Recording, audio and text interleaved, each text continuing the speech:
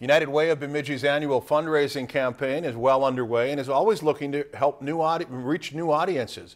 In this week's Northwoods adventure, our Josh Peterson shows us how they have set their sights at the Northland Regional Sports Park. The United Way of Bemidji is locked and loaded and ready for another successful fall fundraising campaign.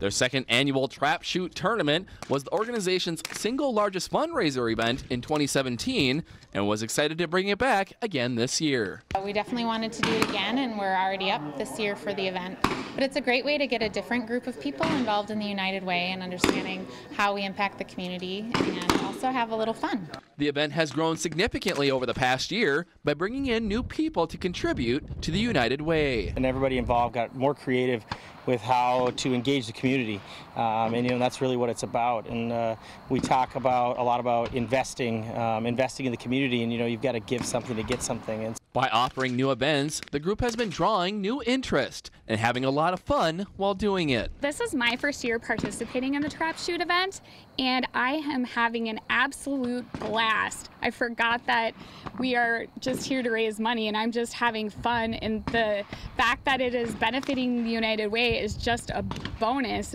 Over 125 people participated in the Trap Shoot. While some of the teams were businesses, others were teams of family members. Well, it's just a tremendous opportunity to do something different, and different people shoot, different people do different activities, and we're just here to have fun shooting. While the fun has paid off, with proceeds going to the annual giving campaign, the overall response has been a success, giving the United Way of Bemidji the ability to keep momentum going. Having just a different crowd out here helps us reach more people and have them understand either the services we have or the ways that they can help. With aim of hitting a large goal of $520,000, the United Way has high hopes that events like their Trap Shoot are right on target. With this week's Northwoods adventure in Bemidji, Josh Peterson, Lakeland News. If you enjoyed this segment of Lakeland News, please consider making a tax-deductible contribution to Lakeland PBS.